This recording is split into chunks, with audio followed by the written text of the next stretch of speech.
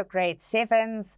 Helen here, and that means it's another natural sciences lesson. And if you remember, at the moment, we are learning all about acids, bases, and neutrals. But today, the focus of our lesson is on neutral substances. So we're going to be exploring neutrals in a lot of detail. Let's begin.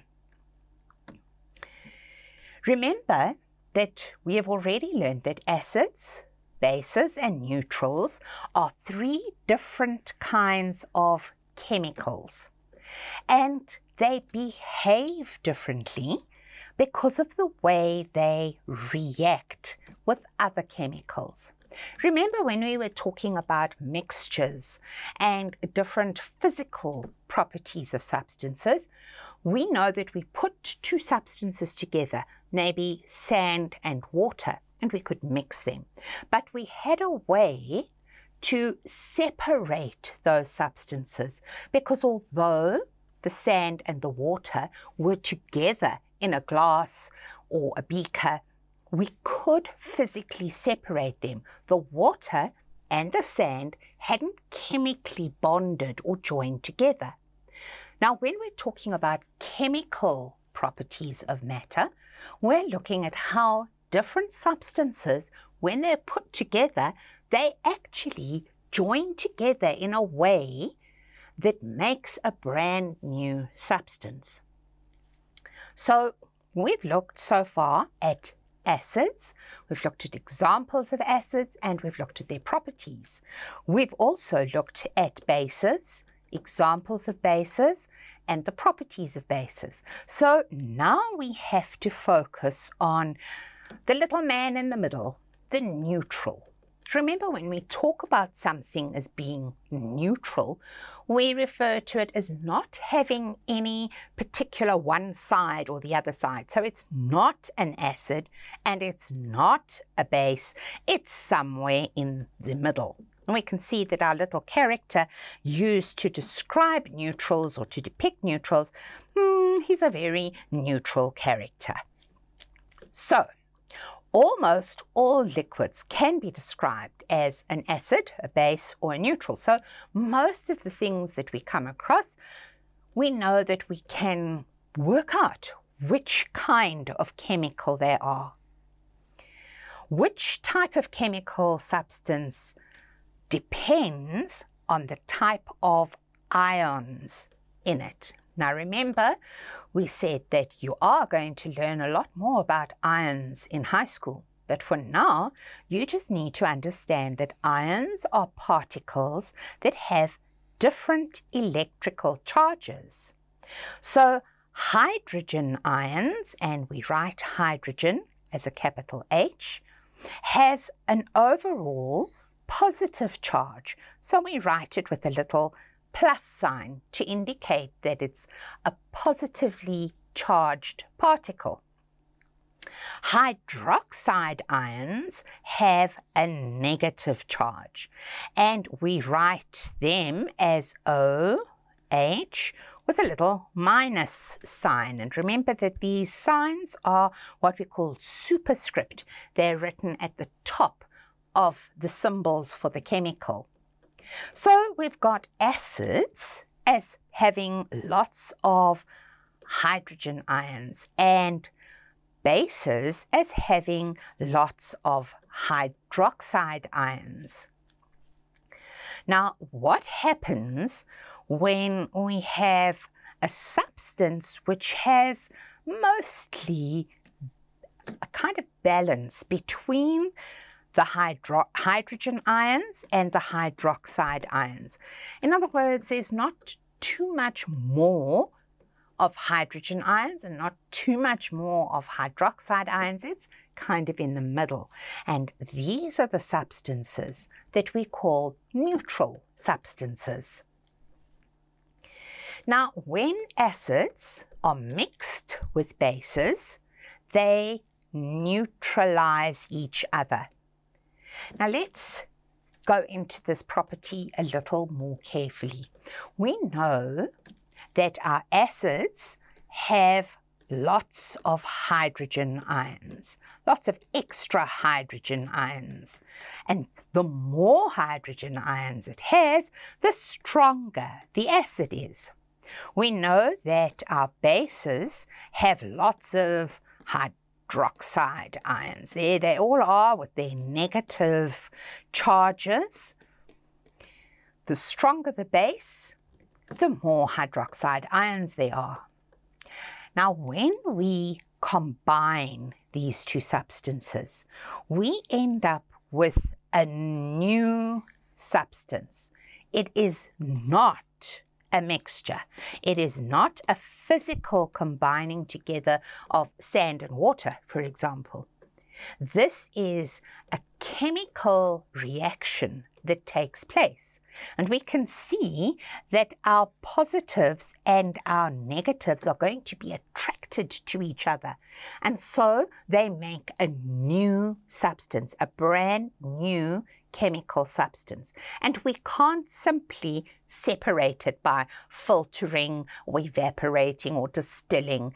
All of those physical means of separation of mixtures do not work when we're talking about a chemical reaction. So the original acid and the original base that we used in our reaction, they lose their properties. They're no longer acids and bases because these positives and negatives attract each other and brand new substances are formed. And the interesting thing is that those substances are neither an acid nor a base. They are neutral. We already discussed the fact that maybe some of these substances won't be completely neutral.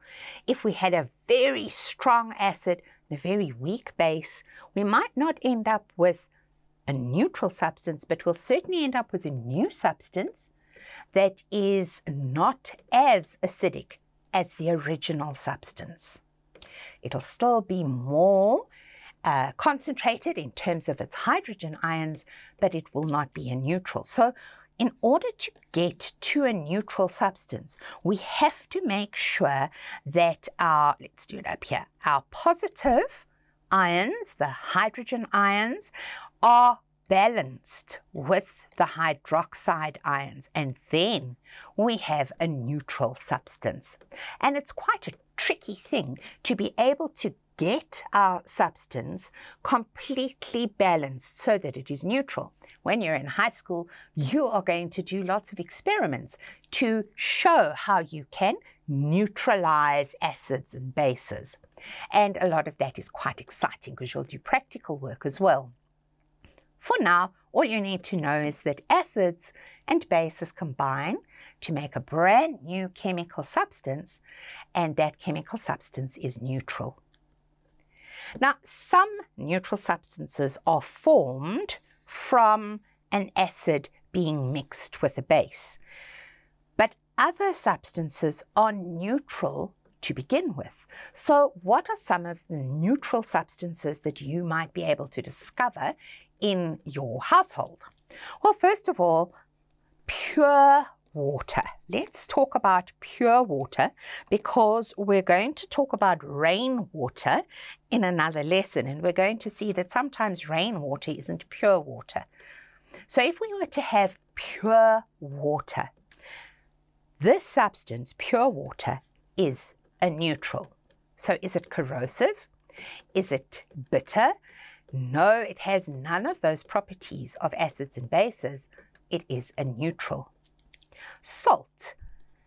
This substance that you use and call table salt that you use to flavor your food, if we added salt into the water in order to create a salt solution, we also have a neutral substance.